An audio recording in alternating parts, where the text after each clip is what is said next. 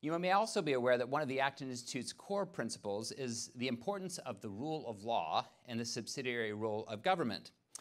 And naturally, upholding the rule of law presupposes a sound judicial system. So I'm delighted that today's speaker is a distinguished expert on judicial issues and the constitutional limits to the state. Today's format follows an approach similar to our Engage the Speaker sessions, which we held last month at Acton University Online.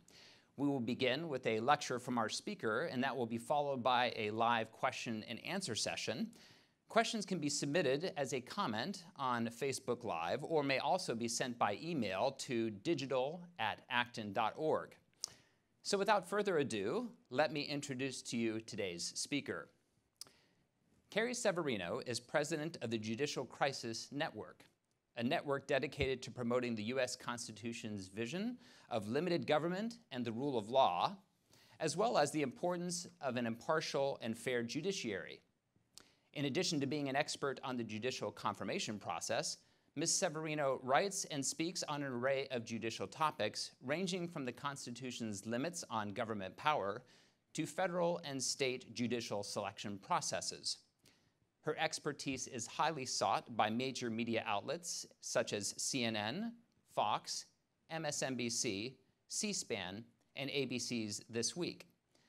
Additionally, her insights into the confirmation process of Justice Brett Kavanaugh yielded over 100 televised appearances and culminated in her best-selling book, Justice on Trial: The Kavanaugh Confirmation and the Future of the Court, which was co-authored by Molly Hemingway. In addition to clerking for Supreme Court Justice Clarence Thomas and Judge David Sentell of the U.S. Court of Appeals for the D.C. Circuit, Carrie regularly files briefs for Supreme Court cases. She received her Bachelor of Arts in Biology from Duke University, a Master of Arts in Linguistics from Michigan State University, and a Juris Doctor degree from Harvard Law School. So I'd like to extend a warm welcome to Carrie Severino. So then let us now turn to Carrie's lecture, after which we will open it up for questions and answers. Hi, it's great to be here at the Acton Institute. I had hoped to be speaking to you from my hometown of Grand Rapids in April, but obviously COVID-19 intervened, and here we are. I'm coming from my home in Virginia now in July. It seems like so many things are a world away at this point of what we were looking at back then or thought we would be seeing and where things are now. But I think the themes of the lessons that we've learned from the Kavanaugh confirmation and some of the concerns about what our country is facing going forward are even more crucial at this point than maybe they were as I was preparing to give this talk in April.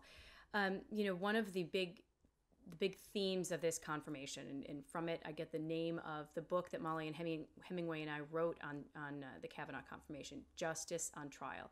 The notion of due process, the notion of having a consistent standard that applies to all parties that come to a court, not just the people you like or the people you dislike, but to apply that across the board. That's not just something that we hold in the Constitution. It's not something that's simply for the legal system. It's a value for in our society and in Western culture that unfortunately I think we have lost sight of in many ways. And the Kavanaugh confirmation is just one data point illustrating that. The notion of the presumption of innocence was really thrown out as well in that context, another important foundational value. And then another motivating factor that went into my studying this confirmation. I was someone who's worked on the confirmation out from the outside, advocating for Justice Kavanaugh's confirmation on TV and radio during the process. Molly, my co-author, is someone who had written about it, but we also were motivated because we knew that if we forget our history, obviously we are condemned to repeat it, right? And also, if we fail to tell the history, it's almost worse. We are likely to have someone else retell the history in a way that may not be accurate. I clerked on the Supreme Court now almost 15 years ago for Justice Thomas. And I remember with his confirmation process, what we saw was very similar to Justice Kavanaugh's, strikingly so, but also a process that didn't end with his confirmation. After this heated battle, after America, much like with the Kavanaugh confirmation, was glued to their screens, everyone was watching this, everyone, taking in every detail of these shocking last-minute allegations, of the justice's response to them.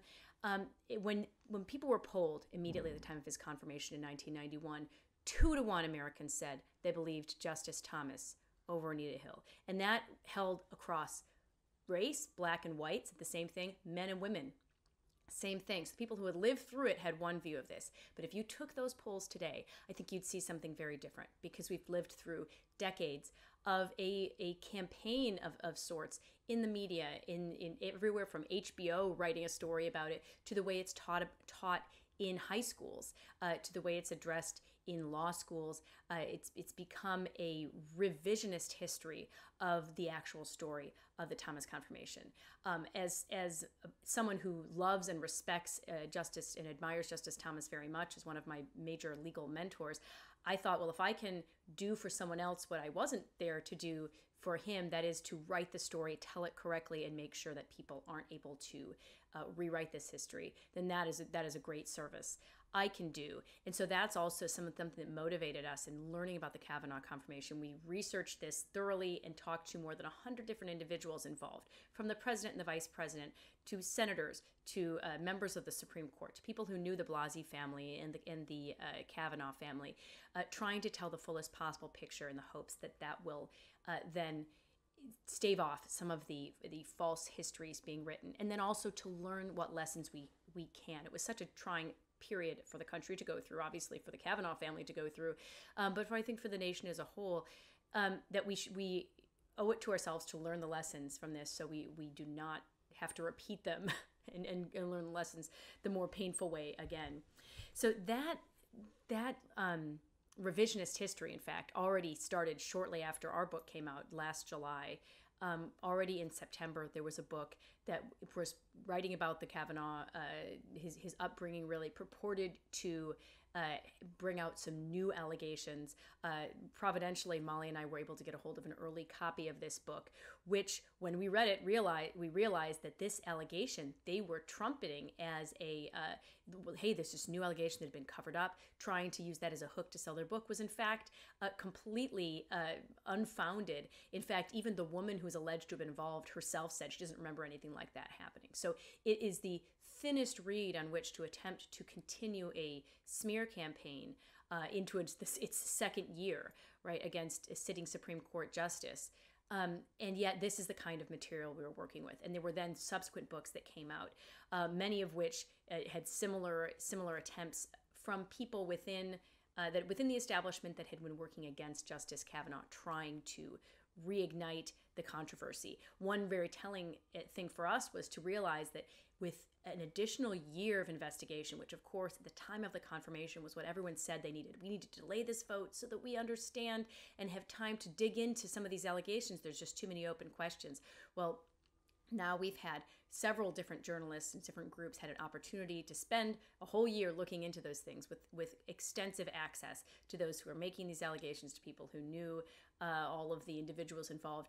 And we saw that no new information actually was available. We still are at the point we were at the end of 2018, which was that we have these allegations that are uncorroborated. We still have no evidence that Christine Blasey Ford, in fact, even met Brett Kavanaugh, let alone that her this alleged assault that she describes took place. I think there's even more questions raised about Deborah Ramirez. In fact, some of them were brought up by the subsequent books, where it now has become clear that initially when she was talking to reporters, even she did not think it was Brett Kavanaugh who had exposed himself to her at that party in her freshman year in Yale. So, and later her story developed into what it was. I thought that was a shocking revelation that would have been a better hook to sell these anti-Kavanaugh books, but it didn't fit the narrative they were going for. And of course, the Michael Avenatti, Julie Swetnick claims that, frankly, were discredited almost as soon as they were put out there, but not before there was a chance for the media and Democrats to really treat them as a shocking and new development. Now Kavanaugh's part of a serial gang rape cartel in the suburbs of Maryland. That though their allegations, I think, have been thoroughly debunked. In fact, they've even been referred to the Department of Justice for criminal investigation. So I think that's, we've seen that this year has not added credibility to the claims there. Looking at some of the themes of what we have learned from this confirmation process, one of the things that Molly and I discovered as we were doing these interviews was the importance of knowing your history. And when understanding how we got here, why are we in a situation where Supreme Court nominations are one of the hottest political events certainly of 2018, even with an election going on. That was one of the biggest things that happened. Why are we in this situation? When you look at the progress of where the courts have been in America, you can kind of see how that happened. Historically, through much of the 20th century, the courts were very much dominated by a liberal wing whose philosophy and approach to reading the law wasn't that which that I would advocate, where you're looking at the text first, or looking at the original understanding of it, but really one that looked first to results and first said, well, what do we think is the just result? What do we think? Where do we want this to go? And then found a legal justification after the fact, almost. And what's even more surprising, I think, for people nowadays, where you think of court nominations being a major issue for a Republican base, is that the vast majority of the really liberal justices were actually appointed by Republican presidents. You think of people like Justice Earl Warren, Chief Justice Earl Warren, one of the most liberal justices, and his court is sort of notorious for having a series of aggressively liberal results. He was nominated by President Eisenhower, and not because Eisenhower admired or necessarily even knew about what his judicial philosophy would be. That's not what wasn't the inquiry. The inquiry was, well, he had been in a primary for president, and Earl Warren was also a Republican. He had been the governor of California. He was running for president, and he stepped down out of the primary race and allowed Eisenhower to kind of move through and take California. Eisenhower thought, well, one political turn deserves another, and made him Chief Justice of the Supreme Court. So, and the result of that is decades long of decisions that have a really profound effect on American law. You think of people like Harry Blackmun, who was the author of Roe versus Wade. He was a Nixon appointee. This isn't something where you have Republican nominees who look particularly different from the other nominees in the court.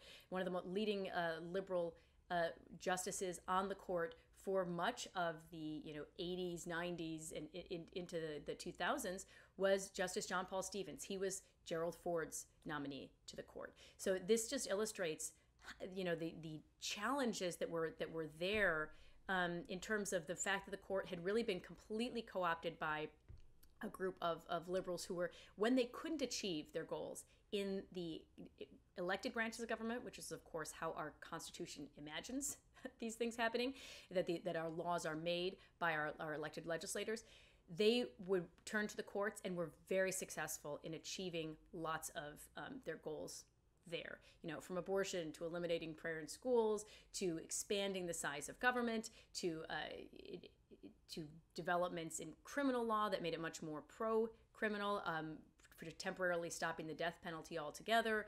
A lot of different areas where that became the norm in American law. That stopped, or began to stop, I should say, with the President Reagan, who himself, as governor of California, had experienced the challenges of trying to have his conservative policy agenda constantly stymied by liberal justices in his court. So he came into the White House knowing the significance of that, and that really affected the way he chose his judges. This is how we get people like Justice Scalia. It was also how we got nominees like Judge Bork, which was another major shift in this process, where suddenly the left saw, okay, there's some success now pushing back on what had been a complete hegemony of the courts. And they had won the Senate, which is, I think, another key factor that people forget in these confirmation battles, and played a huge role in the Kavanaugh battle as well, the significance of every vote in the Senate, and how that process of confirmation affects what a president can do in terms of nominating and who we get on the court. Well, Bork, now with a Democratic Senate, they realized we had the possibility of stopping him, and they took out a method that had actually been practiced once against a previous Chief Justice Rehnquist, but the idea of starting out and framing him initially with the Robert Bork America speech. And then moving on, there were literally hundreds of liberal organizations spending incredible sums of money running TV ads, which was the first time in American history that kind of thing had happened. The famous ads with Gregory Peck talking about the dangers of America if Robert Bork were confirmed to the Supreme Court, and with these hyperbolic statements that were really misconstructions of his own record and very unfair characterizations of his positions he had taken both on as a judge in the D.C. Circuit and as a law professor. That was something that took the conservative world very much, they were so surprised to see this, they almost didn't know how to respond to it, down to the fact that the judge's own son, when he was defending his father on television, his father said, "Stand down, I don't want you going on TV talking about my record and correcting the record. That's just not becoming." The Reagan White House that was offered by people like Charlton Heston, "Hey, I'll do a competing TV ad. We're happy to go, Hollywood star against Hollywood star and see, just so the American people see this other side." And the Reagan White House said, "No, that's not the direction we want to go." Now, one of the things we've learned is you do have to recognize that we are in an era where Supreme Court confirmations have turned into a major political battle as well. This isn't just simply the Marquis of Queensberry rules. We're really fighting a real battle here. And it's something that Justice Scalia predicted was going to continue to be a problem. He said when justices act like politicians, we shouldn't be surprised that their selection process has turned into a political process, which is exactly what has happened. So we see this being a major political battle because that the court is the arena that so many of those political battles that should have been fought in the elected branches, in who we get put in the Congress, who we put in the White House. When the court took those roles over, which is not really their constitutional role to be writing laws or editing those laws, right? Then suddenly the politics got brought into the court as well. So now we have to recognize these battles are going to be political. We come ready with it, with people not just who are understanding on the inside, okay, we have to be defensive, we have to acknowledge, especially, for example, after the Thomas confirmation, knowing that at any point unfounded allegations could come up and we have to be ready to deal with them. But also having organizations ready to go to the airwaves, go and talk about the importance of the court and having justices who are committed to the rule of law and not to just a political outcome in cases and reading their politics into the law. We need to have those people ready to go. So that was really key. Another area that we've learned from that history is the importance of having alternative media. There was a great quote exchange after the confirmation of Kavanaugh between Christopher Scalia, who's Justice Scalia's youngest son, and Robert Bork Jr. Christopher Scalia said, after, he name-checked a bunch of different conservative media outlets, National Review and Fox News, and the Federalist, went down a whole list, and he said, thank you, and can you imagine what this confirmation would have looked like if these groups didn't exist? And Robert Bork Jr. responded, yes, I can. And that, that shift in having an alternate means to even get out important information was crucial in having the Kavanaugh confirmation be a successful one, and I think is something we have to continue to value, particularly now as there's just a real battle within the press about whether to even have a superficial attempt at neutrality. I think many press outlets are almost abandoning that effort, even in a political cleansing of their editorial boards down to their even their journalism, and it's very disturbing. But it brings home the importance of having that alternative media. Another major theme that we found through looking at people in the personalities involved in this confirmation is the importance of courage. And again, this is only more important, I think, today in the increasing cancel culture that we live in. We saw people like Susan Collins, who is a moderate Republican, pro-choice. She's not she's not Ted Cruz. She's not far. It's not to the right, but she was a key vote for Kavanaugh. Partly because he had no room for error. And I mentioned the significance of the Senate. We talked to a lot of outside organizations, pro-life groups or, just conservative organizations who were involved in this nomination. And several of them said, we started working on this nomination in 2014. You go, 2014? That's like way before Trump was even elected. And they said, we knew we needed to have senators in place who'd be willing to vote for conservative and principled judicial picks before we would even be able to have this discussion. I thought that was really insightful. That battle was what brought us to the point where there even was a Republican-controlled Senate for the Kavanaugh confirmation. And frankly, it was only barely Republican-controlled. Recall that at the beginning of this, John McCain was in the hospital, or certainly not well. He was not able to come back to D.C. for votes. So even though the Republicans held the slimmest of majorities, they didn't even have one of their votes available at the time. And then it ended up really turning on Susan Collins, and everyone knew this was going to be a key. She and Lisa Murkowski were very much in the crosshairs of the left. Her office was receiving threats and intimidation from the very day Kennedy retired. They immediately started receiving coat hangers sent to their office as a veiled threat about abortion. She had a false, thank goodness, ricin threat called into her house. Her husband, down to their puppy, had to be quarantined. They had the weapons of mass destruction team out there. She was threatened by her neighbors. She was threatened by a strange man who claimed he was from CNN in front of her house. I mean, it was a really challenging time.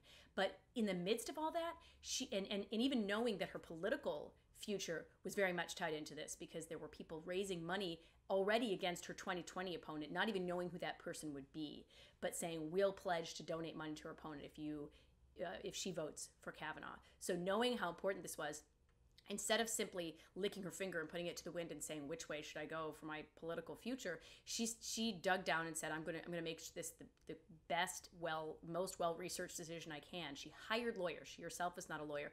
Hired lawyers to help her read through his record. She knew it cold. She had one discussion with a lawyer who was saying, well, what do you think about his record on this? I mean, don't you think it's bad? And she'd go, oh, wait, you forgot footnote 3 in that speech he gave, because that actually really clarifies what he meant there. So she knew it down to the footnotes. It was incredible. And she was willing, at a time when many people were abandoning reason and abandoning their rational approach to things in the passion of the moment.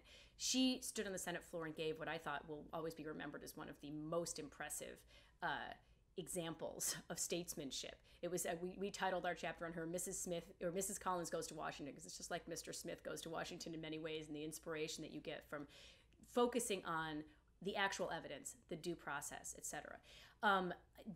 It was a time that was very challenging for people to stand up. When you look at the people who were in this Maryland community that knew the Blasies that knew the Kavanaughs, we had a lot of people who came to us, and I know who spoke to the Judiciary Committee or the White House at the time, who knew a lot of information that cast some of those allegations very much into doubt and were unwilling to stand up in many cases because they were concerned about the repercussions that they would face. In 2020, those kind of concerns are even more serious, right? We see the challenge that people have standing up to an angry mob, and I think it reminds us how important that is to be willing to do that. If we don't have people who are willing to stand up, then those who are telling false stories will simply succeed by default.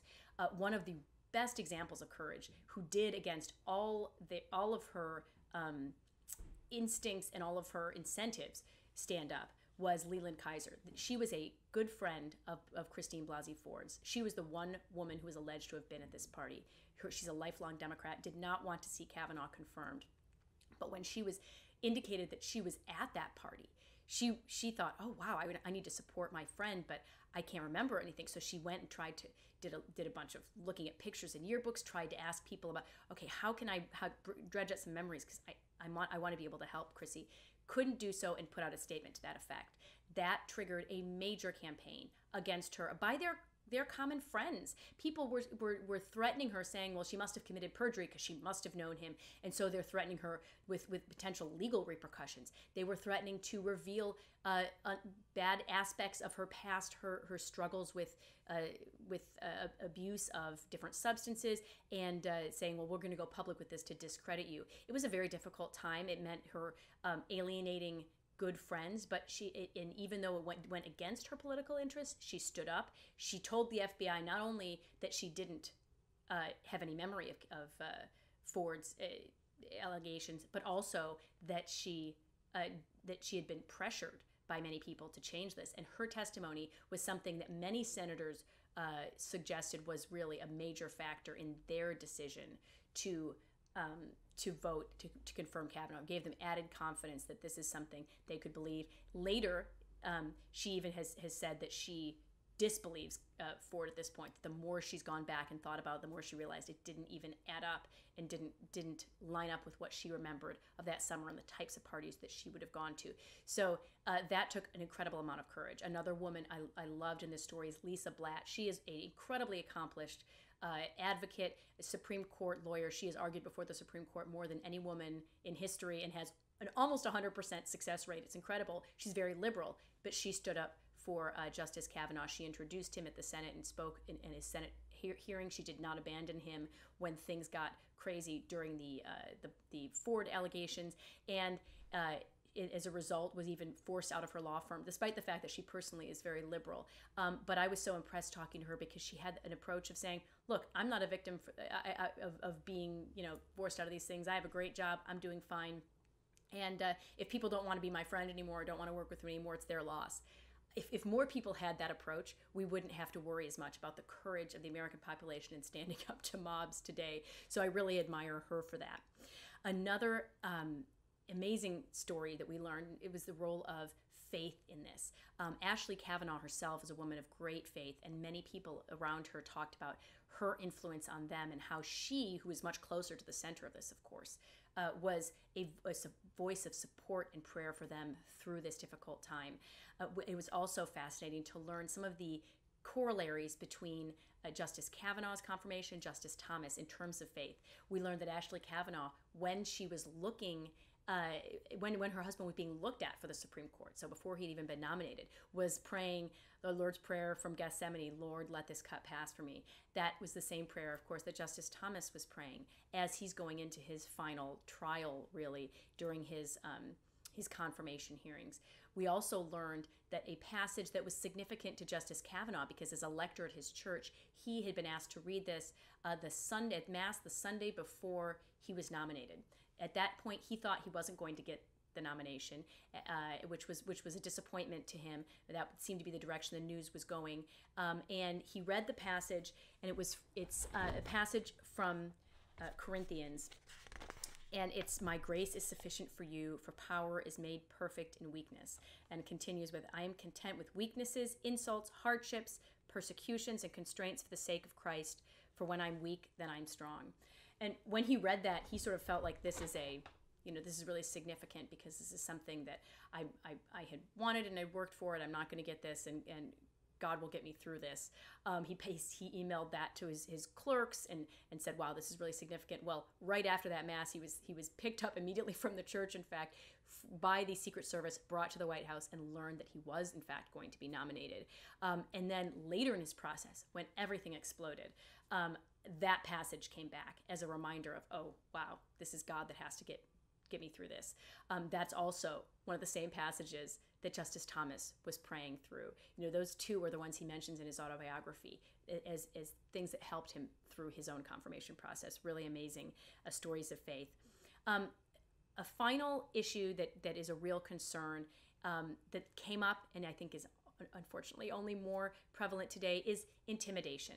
There was the whole process of having this kind of attack on a Supreme Court justice, I think, is a form of intimidation against the court, against those who might be nominated in the future, against presidents who might be willing to make bold nominations of principled men and women to these positions, and against those justices themselves, who, although once you're on, you get a life tenure, the people who are going to be talking about you for generations, like with Justice Thomas, they're going to be willing to continue hammering away at these themes for the rest of your tenure on the court. And is that the legacy you want to leave? That's kind of the threats that people are going to make, that forever. And this is something that Christine Blasey Ford's own lawyer even said was a motivation for her and for Ford, that they wanted to put an asterisk next to Kavanaugh's name.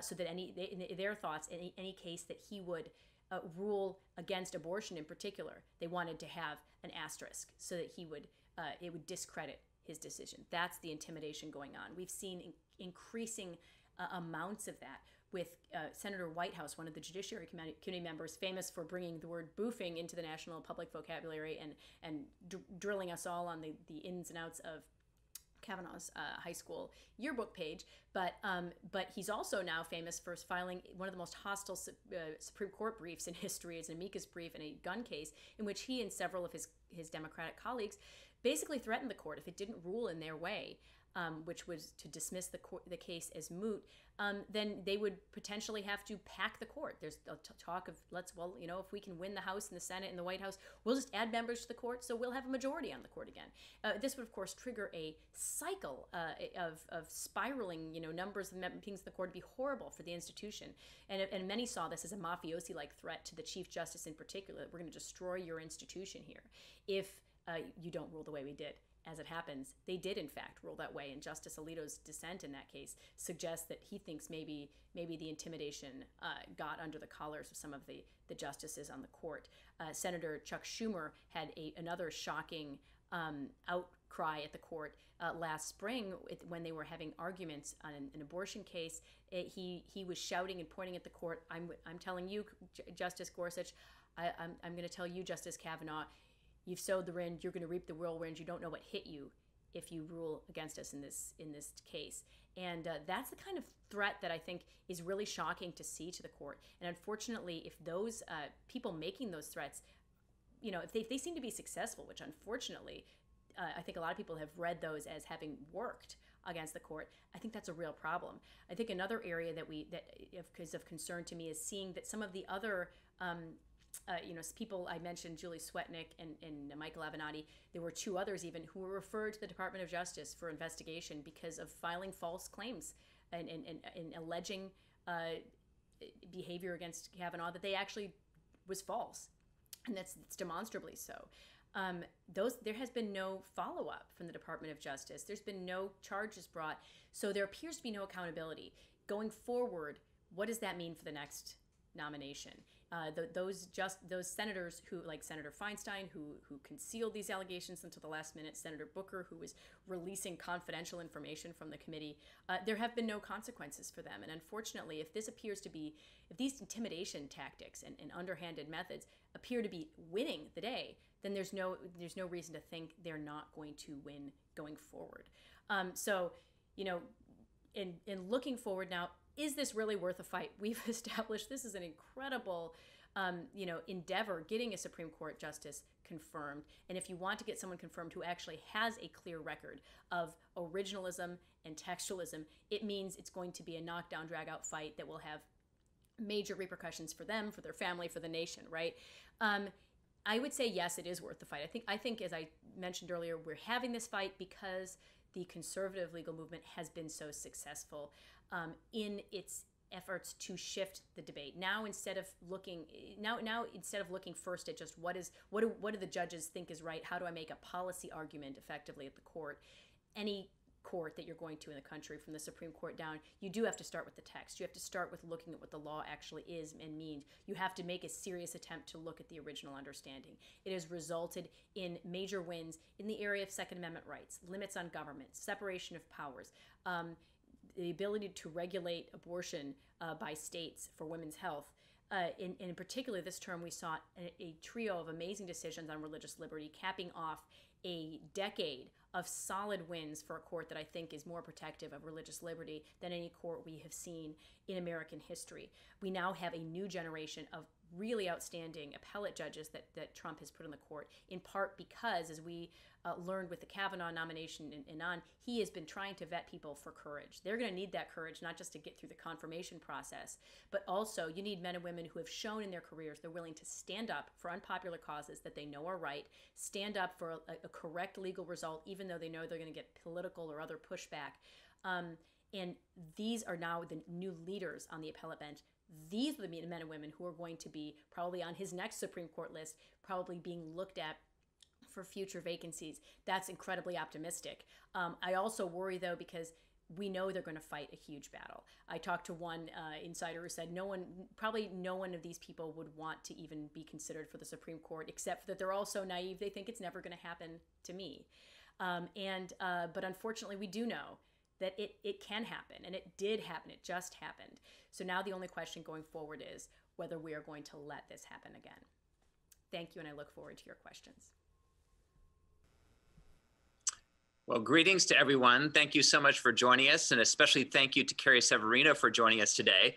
Just for those who may have logged on recently, I'd like to recap by giving an introduction of who Carrie is and her background. So Carrie Severino is the president of the Judicial Crisis Network, a network dedicated to promoting the U.S. Constitution's vision of limited government and the rule of law, and the importance of a fair and impartial judiciary. In addition to being an expert on the judicial confirmation process, Mrs. Severino writes and speaks on an array of judicial topics, ranging from the Constitution's limits on government power to state and federal judicial selection processes. Her expertise is highly sought by major media outlets, where she has been interviewed by MSNBC, Fox, CNN, C-SPAN, and ABC's This Week. Additionally, her insights into the confirmation process of Justice Brett Kavanaugh yielded over 100 televised appearances and culminated in her best-selling book, Justice on Trial, The Kavanaugh Confirmation and the Future of the Court, which she co-authored with Molly Hemingway.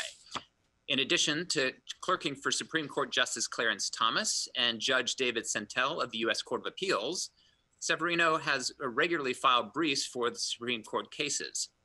She received a Bachelor of Arts degree in biology from Duke University, a Master of Arts in Linguistics from Michigan State, and her Juris Doctor degree from Harvard Law School. So welcome, and thank you so much, Carrie. I understand you were supposed to be joining us back in April, but then all sorts of things happened, as we know, and so we appreciate your flexibility. Glad to be here under whatever circumstances. So yes. So good. You know, your book is fascinating. Your lecture was terrific. It's a topic that's of great interest to me, and I just remember going through and observing some of the things that had happened during Justice Kavanaugh's confirmation process. But I'm not an expert in that process, and so I'm wondering, you know, for my sake and for the sake of our listeners, if you were to describe sort of the ideal process, the way it should go, both from a vetting by the executive branch as well as then a confirmation by the Senate, what would that look like? Well, it's a process that, frankly, didn't start with the vacancy. It's something that is constantly ongoing, particularly, you know, now that Trump came into office, having run on this list of potential Supreme Court nominees. But we learned that this is something that the White House counsel's office was constantly keeping tabs on, watching some of the people that were on that list, watching some of the other judges who they thought maybe would be worth adding to the list. And in fact, Kavanaugh is one of the people who was added to that list after the president's election, after Gorsuch had been confirmed in November of 2017, he was added. So that's something that the White House is actually in the process of doing again right now, looking through, and in this case, it's going to be probably a lot of new Trump nominees to the appellate courts who are going to be the next generation that maybe needs to be on that list. There's some really outstanding men and women who Trump has nominated who are just excel in not just their legal acumen, and these are the kind of things you're looking for. You're looking at their ability to, obviously they just have to have the chops to do it. They have to be smart, they have to understand how to make these arguments, but you also want someone who has a appropriate legal philosophy and their judicial philosophy, not someone who believes that, well, you know, the Constitution can be sort of updated with what we think, where we think things are going, the direction of the future. That's kind of an anti-democratic approach to the courts. It's not a principled way to look at it. So you need someone who both understands and can articulate that view, but also has demonstrated that in their career. So it's not enough to just say, oh, yes, I'm an originalist, but you have to show that in ideally in experience on the bench. So right now, the White House and groups like ours are looking through the records of all of these new judges saying, okay, what are all the decisions they're going to? You can't just look at what is the result. Like, oh, good, I like the result, check. You have to actually look at the reasoning. How are they getting there? Did they understand how to interpret a statute faithfully? Do they understand how to interpret the Constitution faithfully? And then finally, and this is something that really is unique to the Trump administration, and I think is something we've learned from previous confirmations, is that you need to find someone who has a proven record also of courage. So not just track record on the legal, you know, knowing how to do the legal questions, but standing up for issues that they believe are important, standing up for what they know is a correct legal result, even though they know they're going to get pushback. So, for example, some of these people on the appellate courts that exemplify that, for Kyle Duncan always comes to mind for me. He used to work at Becket Fund for Religious Liberty. He was leading the team that won the Hobby Lobby decision. He also was Solicitor General in his state of Louisiana, helping to defend the state's marriage laws, helping to defend states that the law had imposing some regulations on abortions and health standards, et cetera, on abortions in the states. Those are things that used to get you immediately off of any potential list for further advancement, because people would go, wow, too hard to handle. Nowadays, that's the kind of thing that gets you on, because they say, hey, this guy took those choices knowing that was the right thing to do, even when he thought it could have negative consequences for him. That's the kind of person we want to see, who's going to be, when they're on the court, then isn't going to continue in that defensive crouch and just say, oh, I don't want to make any decision that's going to raise anyone's hackles, but is going to continue to be bold. And that, I think you could retell that story about so many of the young judges that are on the courts now. Yes, that's, it's interesting you bring up the courage and the fortitude, which seems to apply not simply to the judges, but also you mentioned several other cases, whether it be Senator Collins or other individuals who are called to testify about a particular nominee. And in the case of Kavanaugh's process, there were individuals who really had to step up and just stick with principle. And it was kind of shocking to see the degree to which there's hostility, irrespective of the suffering that Justice Kavanaugh had to go through, but there were others as well. Do you think that that's going to be a typical thing, that others in society who may be called in as part of the process are going to have to be prepared for that kind of thing and have the same sort of courage? I think absolutely. And unfortunately, it's not new to the Kavanaugh confirmation. One of the things that Justice Thomas felt very deeply during his own was seeing people that he thought were his friends or would support him, or even institutions, Yale Law School. Frankly, in both of these men's cases, they both were alumni of the school, and the school completely abandoned them at this moment, refused to stand up for their alumnus in either case. I mean, that was really shocking. And you saw it with Justice Thomas. The NAACP was convinced to oppose his nomination in order to give cover to a lot of other liberal groups who wanted to oppose him but felt they couldn't oppose a black nominee unless the NAACP went first. So it's things like that. You realize who your friends really are in a situation like that. I think, unfortunately, the way that cancel culture is going, we're getting to a chance to see that writ large in society in general. And there's, I just think of the recent resignation of Bari Weiss from the New York Times. She was an editor there, and I don't think she was particularly conservative, but she had some idiosyncratic views with respect to the New York Times, and talked about how people would praise her from behind the scenes as, oh, we really admire your courage for standing up. But then they wouldn't be willing to stand up to defend her when she was being attacked, sometimes very viciously. And that's the thing that's a real challenge. And I love that I told about the story of Lisa Blatt. And I think the more people that are willing to stand up like her and say, whatever, you guys try to cancel me, I'm going to just move forward, it makes it easier for everyone. Because then if that's the response, it's like a bully on the playground. If people are standing up, they'll move on. They realize they can't have the effect. So I think if the more people that are willing to stand up, and with the next nomination, I'm sure that will be absolutely needed as well. And the more people that do that, it lowers the cost for everyone of standing up, and it's just the right thing to do. Absolutely. And that gives individuals hope. If they think that they could possibly be a candidate, they see that somebody does have the fortitude to stick out the process. And as you describe, individuals who have the courage to stand by their principles, they will then not be intimidated to allow themselves to be a candidate. Otherwise, individuals might just say, forget it, it's just not worth it. And look what happened to so-and-so. So that is good to hear, that there's at least some hopeful signs when individuals do behave in that way and stand up and have the courage. I do have some questions coming in from online, so I'd like to get to a few of them. So the first one, I'm going to read it here. It's a little bit long. So the question is, why do Republican presidents find it such a challenge to nominate reliable conservatives to the Supreme Court? Okay, so actually it looks like the rest is mostly a statement, so I'm going to pause there. So why do they find it such a challenge to nominate reliable conservatives? Well, as I talked about a little bit in my lecture, for a while it was because they weren't even trying, right? And then when they started trying and got the pushback, for example, with Judge Bork, I think it was because there were attempts to find these people who were, easy to get through the confirmation process. And that's that way the attacks and the politicization of the confirmation process was a success for the liberals who were trying to use it to dissuade conservative nominees. Right. So, I think if you were just drawing lawyers out of a hat, you're going to almost overwhelmingly end up with liberal judges in the court. So that's part of the problem going forward, right? The legal profession is dominated, the legal academia is dominated by liberal thinking and that approach to the court. That is slowly shifting due to work within the conservative legal movement, groups like the Federalist Society that has a great presence on campuses and starting to raise these issues more.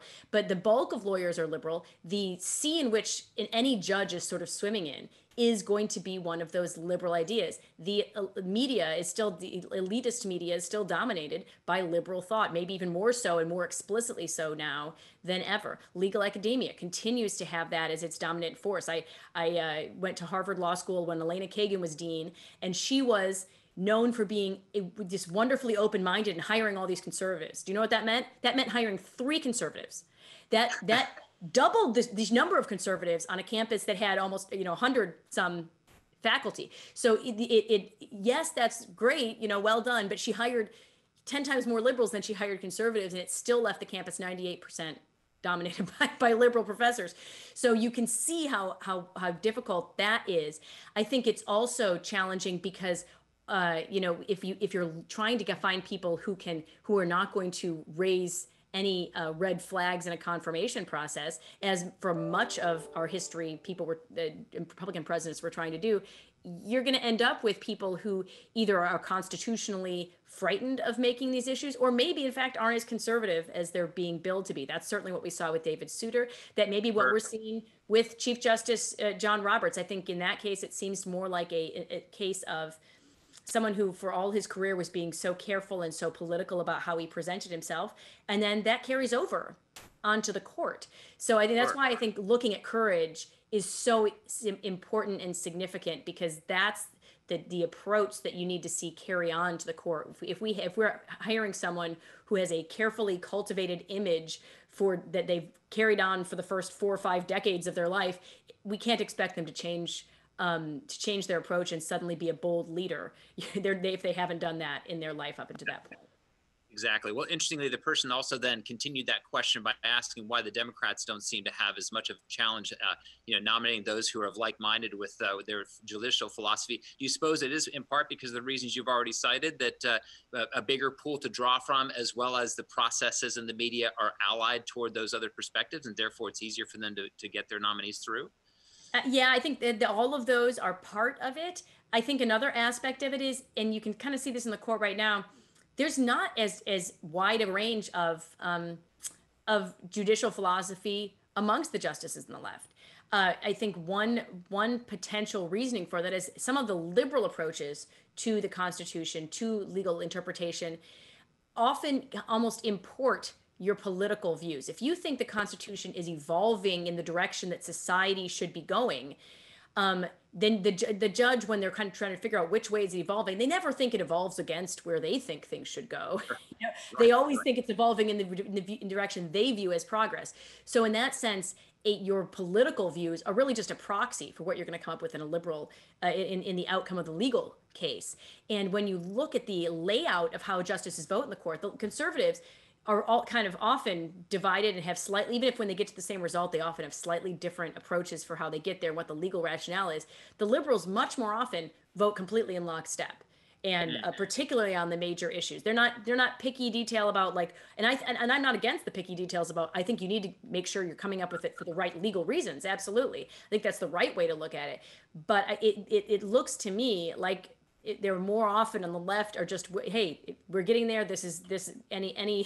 Any stick will do to beat a mule, as I think Justice Thomas has probably said at times. So that is a frustrating pattern that means that they tend to vote together more consistently. And also, it sounds kind of cynical, but it seems to me that their approach to the law, it makes it just much easier to get where you want to go politically. And I'm not sure they even are consciously doing that, but I think when you have that approach, these kind of open-ended approaches, rather than being actually trained on what the text and what the original meaning is, it opens the door to just it being another venue for politics. And in that case, all you have to do is hire someone who's liberal, and you're going to get the right, Sure. the right liberal results in the court. No, that explanation makes a lot of sense to me. It sounds very logical why that might be happening. So I have another question here that's come in, and this is very, very specific and concrete to our current events. It says if President Trump gets another SCOTUS pick, who might you think be most likely to be nominated? Well, as I said, he's working on a list right now. He has said he's going to update his list. That makes sense. Some of the people on that list probably have aged out of the ideal range. And we have all these great up and coming new judges who now have a record that you can look at and evaluate. I mentioned Kyle Duncan. I think he's a real rising star. There's several others on the courts. I mean, Amy Coney Barrett, who got a hard look last time. Amul Thapar is another one that was interviewed both for the Gorsuch and the Kavanaugh seat. He was a district judge before, and everyone was surprised when he was put on the Supreme Court shortlist. Who's this random district judge from Kentucky? Now that we've had a chance, that President Trump put him on the appellate court, and he sits on the Sixth Circuit now.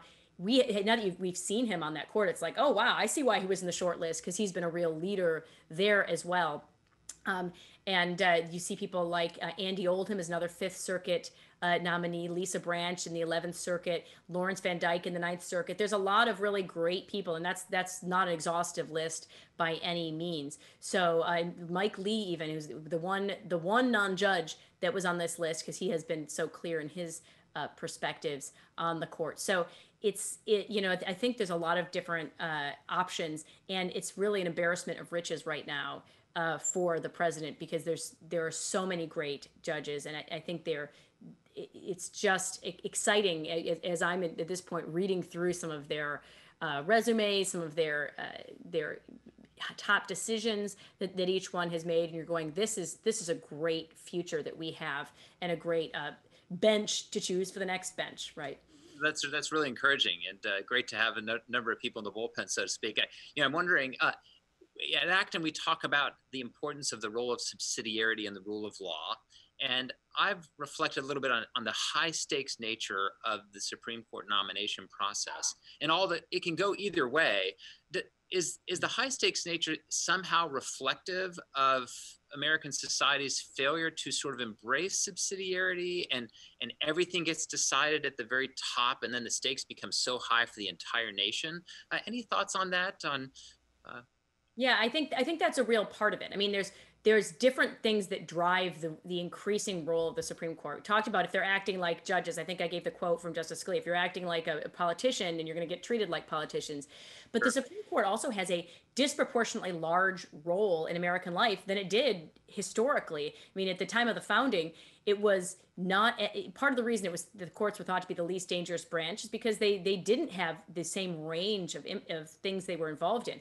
Part of it is because they actually were much more limited to what the Constitution itself explicitly says. When you have judges who are willing to read in rights into the Constitution, every time they do that, they create a whole new chapter in a constitutional law book that judges then get to just kind of fill. And if you're reading in new rights basically out of thin air, then it's really a blank slate that judges are writing on. That's a huge area that gets grown. But also, as the federal government grows, and here's where the subsidiarity part comes in, if the federal government is growing beyond its constitutional bounds and beyond just the bounds of what a good balance would be, then proportionately the Supreme Court grows. So really, some of these questions should be being decided by the state Supreme Courts, but they're not. They're being decided at the federal level because the scope of federal law is so much larger than it ever was before. So all of those combine together to make this a hugely political topic. From my perspective, I think we could get the politics out of the court, even without having to shrink the federal government, which would be is a harder task to do. But if judges really did feel themselves limited but to the text and the original meaning, that doesn't have to be a judge from one political party or another. That idea of sticking with the text and the original meaning is something that is politically itself neutral. But it would take the judges out of this deciding process. And if they were really all doing this, it shouldn't matter to us. What does this judge think about guns? What does this judge think about abortion? What does this judge think about religious liberty? I shouldn't have to ask that question. I should have to ask, what do they think about text and how to interpret it? And that, I think, would take the politics out of these questions and put all of those back on Congress, which is happy to avoid the responsibility of having to be accountable for the votes they take, accountable for the laws they choose to write, choose not to write. And I think that would go a long way towards starting to fix the imbalance that has grown up in our constitutional system. No, I can see that, especially Congress, deciding to kind of shed their responsibility and hand it over to the courts in so many cases. That it would be wonderful if judges would approach it that way, and it would lower the stakes and be better for everybody. It seems, in my estimation. So thanks for that. I'm gonna go back to some of our questions from online. So when it comes to the nominees and just the gauntlet they have to go through, and especially the recent Kavanaugh nomination process. You mentioned at the very end of your book that really it's up to the American people to decide how this is going to play out in the future. That on the one hand, you've got this fabulous book that ends up providing the accurate history so that people don't continue to fashion a narrative where people are going to look and have an asterisk on Justice Kavanaugh's name. But at the same time, what can people do, practically speaking, to help protect any justice from having to go such an insanely political process? Yeah, I think one thing is, by knowing our history, we can hold people accountable for what they have said and done before.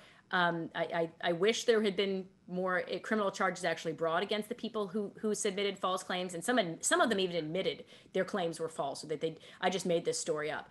If people think that's actually, there's no downsides to this, then we can just expect that to happen twice as much next time, right? Yeah. So holding people accountable, and to the extent that you can put pressure on your elected representatives to do that, I think that's important. I think, if all of us, we obviously, voting for the elections have consequences, voting for the president has consequences, but we have to remember voting for senators also has consequences. So consider, how did your senator comport him or herself during this process? Were they actually taking this process seriously? Were they jumping on a smear bandwagon? I think to some extent that happened in 2018, and some people like Claire McCaskill said she specifically thought she lost her seat in Missouri because of the Kavanaugh confirmation. She ended up voting against him, and I think we need to make sure that people are holding their representatives accountable for when they are not when they're turning these processes into more of a politicized event than actually a real serious consideration of the issue. And I think we have to all then go into the next nomination process aware of what may happen. I think we have to be careful not to to take potential allegations seriously, but not to be credulous, not to jump to conclusions. And I think anytime we practice being willing to stand up ourselves, as we were talking about earlier, I think that helps fight a culture that is I think becoming very negative in terms of a lack of mercy, a lack of being willing to understand that there are different points of view, and being willing to have reasoned debate on those. Because changing that culture for the better, helping people to understand how to have a reasonable discussion and differ on an issue and not go away hating each other, is what will help us be able to, the next time something like this happens, actually have those, I think, debates like Collins was able to have, the discussions, rather than just saying, well, you're in the Blasey Ford camp, I hate you. You're in the Kavanaugh camp, I hate you. And that was almost the level of public discourse. So I think everything we can do to help restore a culture of being able to have civic discourse will go toward improving the next Supreme Court nomination, and frankly, the next everything that we go through together as a country. Yes, no doubt. I think the Supreme Court nomination process does reflect some broader phenomena that are occurring in our culture as a whole, that cancel culture. And like you say, you polarize individuals and categorize them and don't even have a reasonable discussion. And in fact, I didn't realize, but people do respond to incentives, like you said. If there's no consequences for admitting filing false accusations against a nominee, you're sending a signal to others who might be incentivized to say, well, there's, like you say, no downside if I launch a false accusation. So, wow, didn't think about that. Thanks for that answer. Let me run back here to a couple of other questions. So it looks like somebody says, how do you think the handling of the Merrick Garland nomination has impacted the current nominating and confirmation process. And just to remind folks, this is the individual nominated by President Obama, which then never got through a confirmation process. Right. Right. So Merrick Garland was the nominee to replace Justice Scalia, who died in February of 2016. That's something that a lot on the left have used as kind of a rallying cry and an excuse to say, well, because Garland, anything goes. And I have to say, I think that is a little disingenuous when you consider the fact that, when you look at the Bork nomination, when you look at the Thomas nomination, I think a lot of them will say, well, this is our excuse. We no longer have to treat anyone with civility. I would say first, they weren't treating anyone with civility before that. They were the attacks that were on not just those high profile ones, but even people like Justice Alito. His wife had to leave the confirmation process in tears for after some of the attacks that had been made on her own husband. And he's not even one we remember as having been attacked. But he was. Even his claim of Italian heritage was like, oh, you're not really Italian. What? They had to dig up his father's birth certificate to show that he wasn't lying about being Italian. I mean, it's ludicrous. But I do think it's something that the left has said, well, this is now our excuse for saying anything goes. It's a same pattern we've seen in many ways in civil society in a post-Trump world. A lot of people have said, well, Trump, he's sui generis. Now we don't have to follow any of the rules of civil discourse anymore. And so the shreds of civility that were left, whether it's in the news media, whether it's in just public discussion, are then thrown out. I don't think we can take that as an excuse. It's not fair, and it's really part of this whole process of I disagree with you on an issue, and so now if you make the other person sort of the other, I don't have to take your argument seriously. That's that's going to have a real negative impact on our group. I think there were people who were frustrated that his seat wasn't filled, but to my response to that is, and I talked a little about this before, elections have consequences, right? There's two types of elections, but constitutionally, that are relevant to a Supreme Court vacancy. One of them is the president. The president gets to nominate, but the other one is the Senate, and the Senate has to confirm, right? They have that role in the process.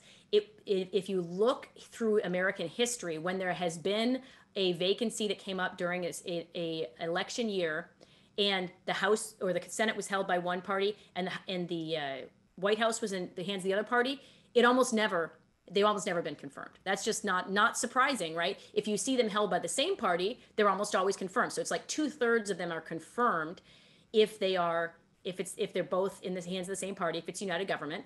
Not surprising. And in an election year, 2/3 of them are not confirmed, and frankly, most of the time, not even brought up for a vote if they're in different hands. So what we saw was an unsurprising consequence of the way that the Constitution sets this up. The American people, when they gave the Senate to Republicans in 2014, were exerting a check on President Obama. They were saying, well, wait a minute, the direction the government's going isn't where we want to go. Now you guys have to work together to get anything done. Practically speaking, we know that means they often don't get anything done, but at least they don't move anything in one direction or the other. And the same thing happened with the Garland nomination. So it actually worked. I mean, it was a check on the process. Yeah, yes. I think that's what the effect is of our constitutional system. It slows things down, and it means that, okay, we're in a holding pattern. And then when the American people give both parties the same, both houses the same party, or both the Senate and the White House, you're going to see things move faster in one direction or the other. I think we'll see in November what they do. If the Democrats win both the Senate and the White House, we're going to see a dramatic shift in the direction the courts are going, in the direction the Supreme Court and all the lower courts are going. If it's divided government, we're going to see things slow down, maybe some compromise positions that come to, but not moving as quickly at all, and vice versa if it's the Senate in Republican hands and the White House as well. So this is how that elective process plays out in the courts. Well, that's very helpful. And, it's interesting. It is, of course, the election coming up this year and lots of consequences. I would love to continue to have the conversation, but unfortunately, we are out of time. But your book and your lecture, so much. Thank you so much for joining us. And again, Justice on Trial, co-authored with Molly Hemingway. Thank you so much for joining us, Carrie. And thank you all to the whole audience for joining us as well. Thanks.